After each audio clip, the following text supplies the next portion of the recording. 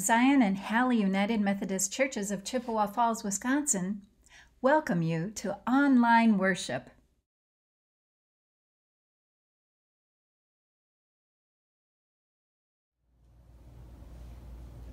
Good morning and welcome to this time of worship and this time of praise. My name is Don Drollinger and I pastor two United Methodist churches here in the Chippewa Valley, Hallie and Zion UMC. Again, welcome. Are there any of you who have lived in the same area of the state your entire lives? Perhaps the same city or county? My father was a Methodist preacher, and later I worked for McDonald's restaurants, and later still I became a United Methodist pastor. So I have moved a lot and lived in many different places. Born in Milwaukee, I lived in Menominee Falls, and then rural Eden, and then Ithaca, then Fond du Lac in 6 different places there, addresses. Stevens Point, 2 different places, then Brown Deer, then Cedarburg, then Grafton, and then I moved to Manitowoc, following that time, Stanley, and then Jim Falls, then Sheboygan Falls, then Port Washington, and now I reside in Chippewa Falls. 20 different homes. And I have often wondered, did my life have greater challenges simply because I moved so often? You know, at first I decided, yes it did, there was more. But I have come to discover, just because we physically move does not necessarily mean we have more challenges or even more changes in our lives. You see, regardless of how many times we move, regardless of if we live in 10 different houses or one house our entire life, change and challenge will come our way, and more often than not, we have no control over the changes that come into our lives. The challenges, however, I believe that's another thing. And Joshua, in our lesson today, Joshua reminds us that we have a choice in life because God has given us that. God has given us free will, has given us a freedom to choose. God has given us abilities that no other creature in all of the world has. We can choose. And Joshua invites the Israelites on this occasion to choose, and invites us gathered here this morning to choose. Will you serve God, or will you serve many gods? So we're going to go to Scripture now, Joshua 24, picking up 1 through 3, and then moving over to 14. Then Joshua gathered all the tribes of Israel to Shechem, and summoned the elders, the heads, the judges, the officers of Israel, and they presented themselves before God. And Joshua said to all the people, "Thus says the Lord, the God of Israel, long ago your ancestors, Terah and his sons Abraham and Nahor, lived beyond Euphrates and served other gods. And then I took your father Abraham from beyond the river and led him through all the land of Canaan and made his offspring many." Then moving over to 14. "Now therefore fear the Lord and serve him in sincerity and in faithfulness. Put away the gods that your ancestors served beyond the river and in Egypt, and serve the Lord. Now if you are unwilling to serve the Lord, choose this day whom you will serve, whether the gods your ancestors served in the region beyond the river, or the gods of the Amorites in whose land you are living.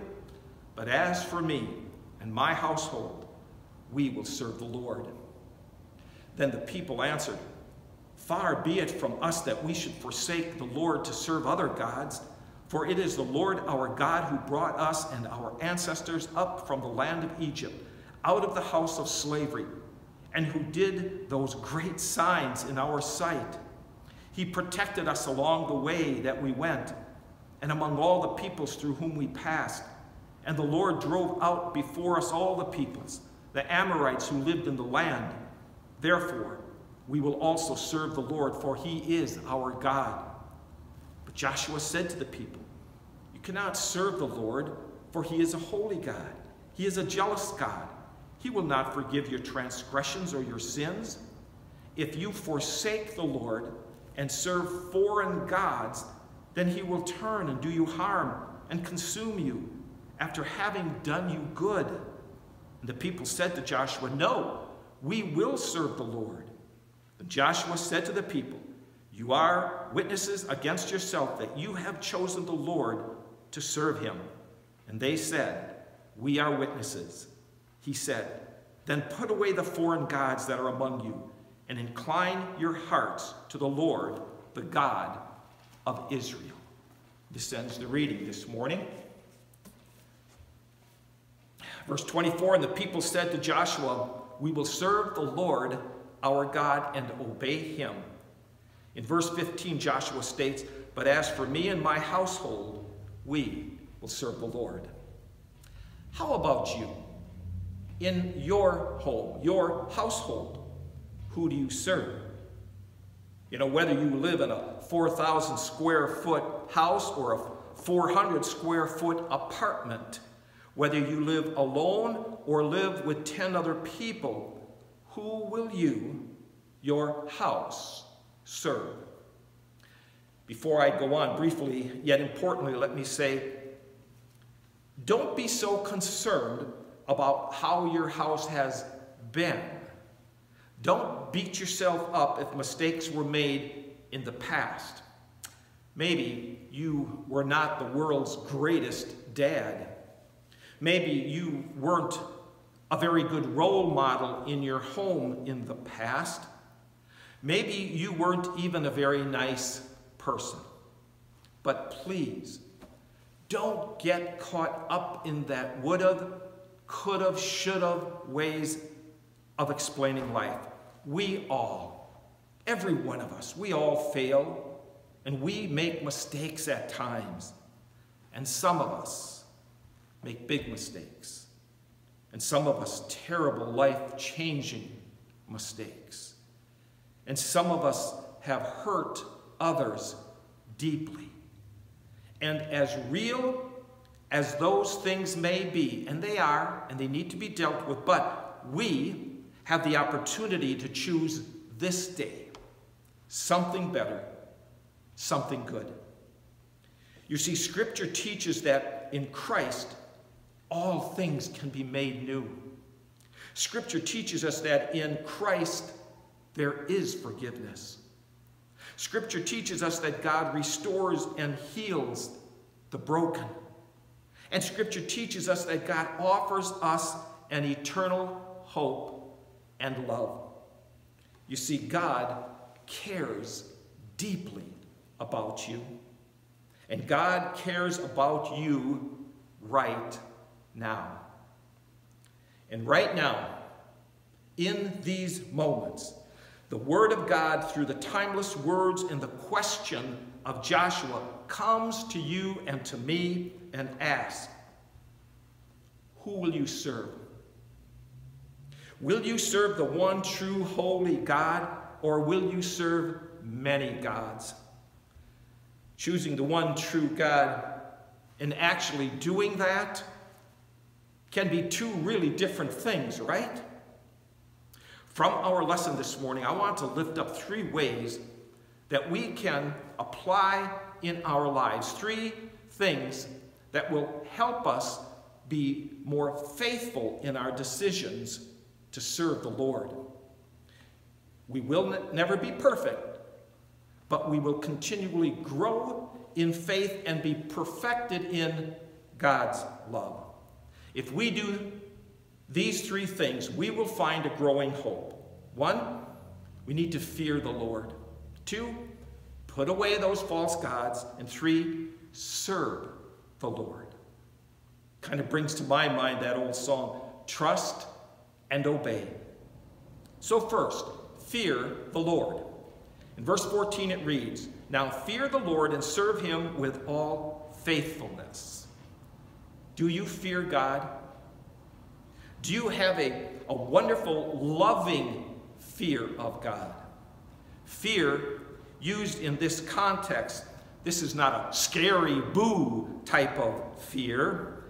This is a loving respect, a humble in awe of, and amazing, wow, you are the creator of all the world type of fear. This is the God of all creation cares about me. Kind of fear. This is the kind of fear that grows out of our understanding that God was, that God is, and that God will always be.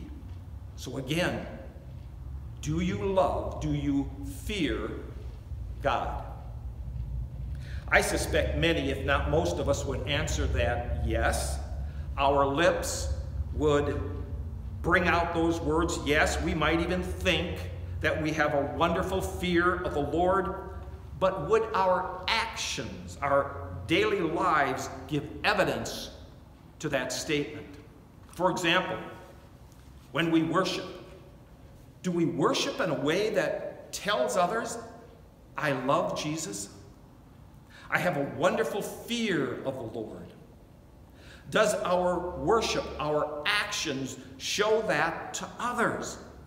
In the way that you sing the hymns, the songs, in the way that you pray, in the way that you listen to the scripture read, in the way that you listen to the sermon proclaimed, in the way that you greet people, in the way that you open your Bibles, in the way that you receive our offerings, in the way you pay attention and show concern for the other.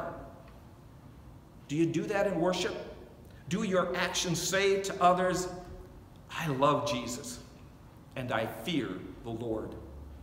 Or do your actions say something else? Who do you serve? And outside of these walls, again, what do your actions tell people? Do your actions tell your neighbor that you fear the Lord? Do your actions tell your family that you love Jesus? Does your language tell others, I fear the Lord? What about taking the Lord's name in vain? What about swearing? Do you have a fear of the Lord? Who do you serve? Do you serve the world's expectations, or do you serve the Lord's invitations? Again, God looks not for perfection in us. God looks for an allegiance, a loyalty. Who do you serve? Secondly, put away false gods. In verse 14, throw away the gods your forefathers worshiped beyond the river in Egypt and serve the Lord. Joshua is saying here, throw away your gods. You see, it's one thing to fear and love God and then go right back to loving, indulging, spending excessive time with other false gods. Do you do that? Do you spend too much time with false gods? Now here you might be thinking, what the heck, Pastor, are you talking about? Well, some of us spend far too much time with the god of alcohol. Some spend far too much money on clothing. Some spend far too much time criticizing and talking about others and all their faults. Some of us spend hours upon hours with our hobbies, excessively perhaps. Some of you spend great amounts of time and money on your cars and homes and sports and on things that pamper and are not needs, but rather simply wants. And then consider, how much time during the week are you spending with God? Who or what has your time and your efforts? How much of your budget goes to the things of God? How much time during the week are you encouraging and building up the body of Christ? How much effort is put into prayer or scripture or acts of kindness? Perhaps too often we lose the ability of loving and fearing God, and perhaps we lose the blessings of God because we spend far too much time loving the things of the world. We spend too much time pursuing the approval of the world. We spend too much effort seeking the world's acceptance. Joshua would say to us, throw away the false gods, and he would ask, really? Really? Who do you serve? And then lastly, simply serve the Lord. We need to be clear and obvious and often and continually throughout serving God. In this journey that we call life, in this journey that we are all on, we are all in different places regarding our faith and our relationship with God. Yet, there is something we all can do. We can choose. We can choose this very day as to our willingness to mature in our faith and grow in our relationship with God. So today, let me invite you to consider that, and perhaps to consider the following as a place for you to mature in your Christian faith and to grow in your relationship with God. This is my suggestion, my invitation, if you will. Where can you start with your family? Perhaps a sister, a brother, perhaps a cousin, or with a parent or a child or a spouse. But within your families, your household, look for ways that you can serve others or love others or help others within your own families. James Streckhand wrote the following: Abraham was chosen to be a blessing to the whole earth, but his vocation was to begin and take effect in the simplest way.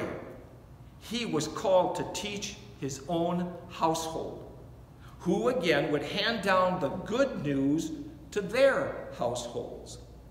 His being a blessing to the world was dependent on his being a blessing in his own home. Families.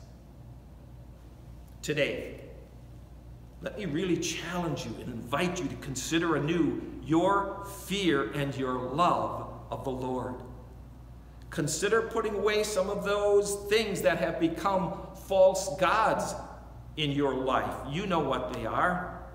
And consider serving the Lord by serving your families in the ways that you are forgiving, generous, and kind.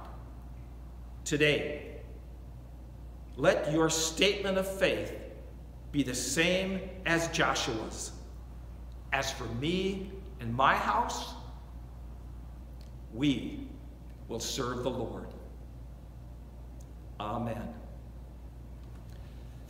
Have a great week. Keep shining brightly. Take care.